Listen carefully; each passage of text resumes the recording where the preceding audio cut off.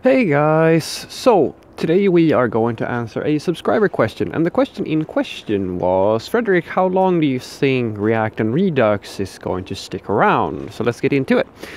Now this is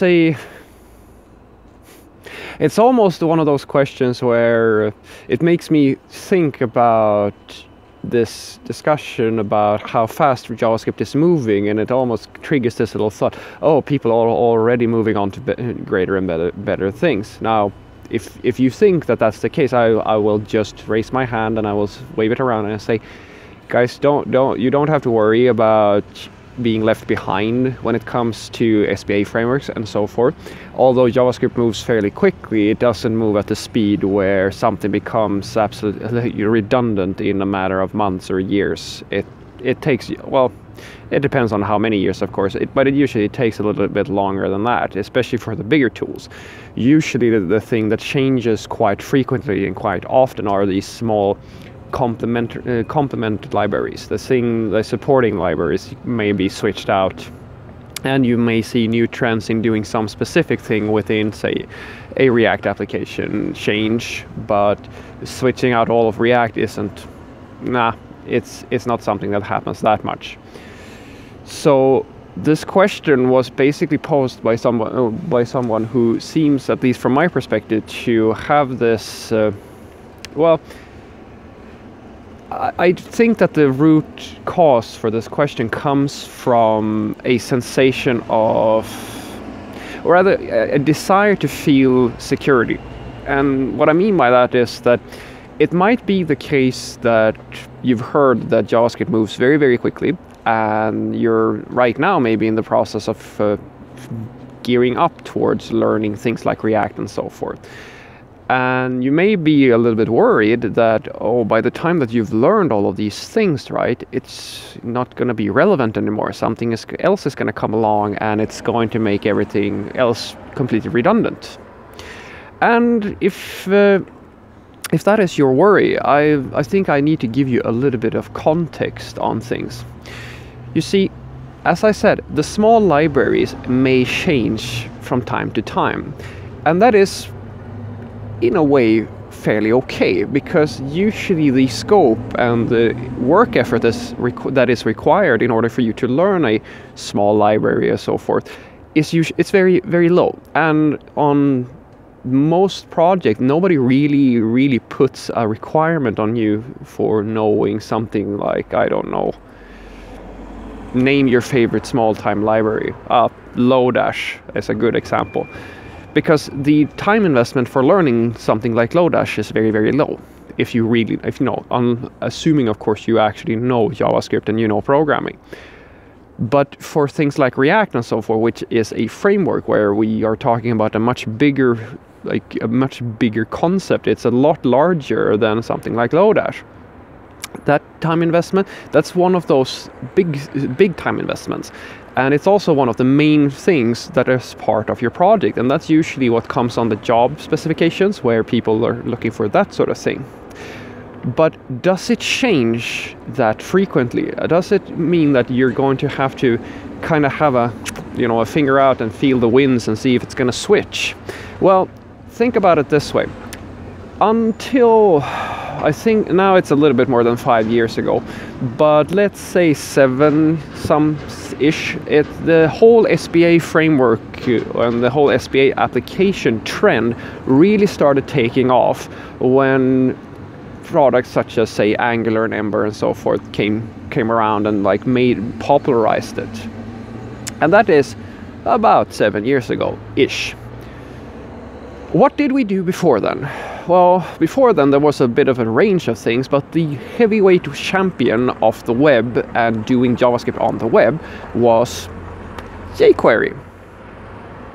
So jQuery has been around for a lot longer than 7 years, a lot longer. In that time period, between the fact that jQuery was introduced to the web and it became this massive success, and up until nowadays, there's quite a few years. And the same thing goes for what you're seeing today. The investment into SPA frameworks is pretty big. It's It's very big, in fact, actually. So what is on the market right now that would disrupt such a thing? Well, in JavaScript land, there's nothing. Right now, there is nothing in the ecosystem that has any potential to destroy, in my world at least, to really pose a threat to, say, React. Nothing. We can talk about Preact and we can talk about all these other frameworks, but the thing is, guys, usually these things go that something becomes immensely popular in a fairly short amount of time, and then it kind of becomes the new de facto standard.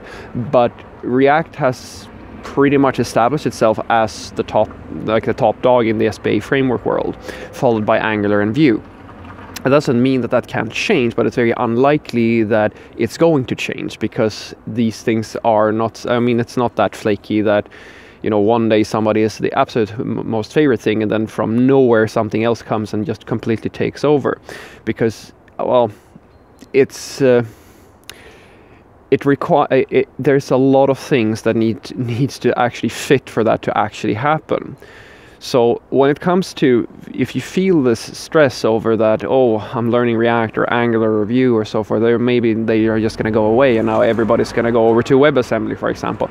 You don't have to stress so much about that, because even if we today say that, hey, you know what, this is the new biggest best thing, that doesn't mean that all of the relevancy for this specific, for say React, just goes away overnight. And that's the thing that I think a lot of juniors or a lot of beginners may have, they may be afraid of that. And that's what I want to tell you guys, that guys, just because one thing becomes more popular than another doesn't mean that, oh yeah, all the relevancy for that thing that was before is now gone. I mean, take a look at Angular, for example.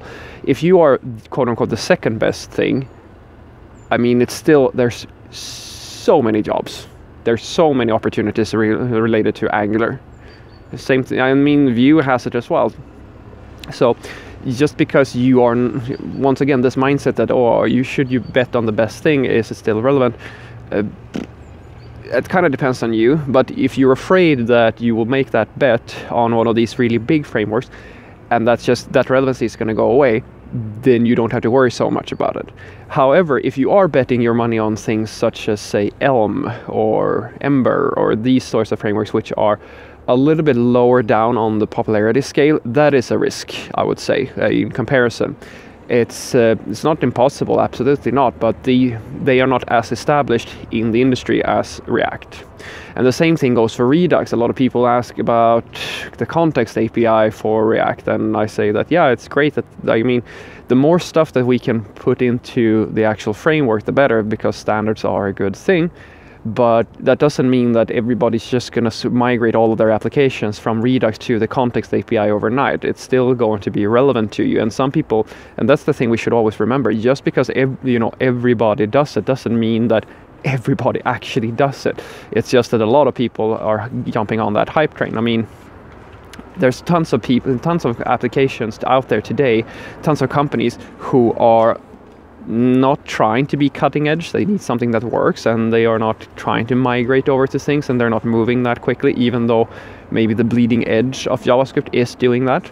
So what I want you to take away from this is that if you are scared that you're making a bet on, say, React, and you're worried that by the time you kind of get good at it, it's going to be it's going to become redundant, I can calm you and say you're most likely just scaring yourself. You're getting worried about something that is very, very, very unlikely to happen. Because even though JavaScript moves really quickly, these big tools, they stick around. As you said, jQuery is still around. I mean, it's still, you can still find jQuery on quite a lot of sites, and it's over 10 years old now.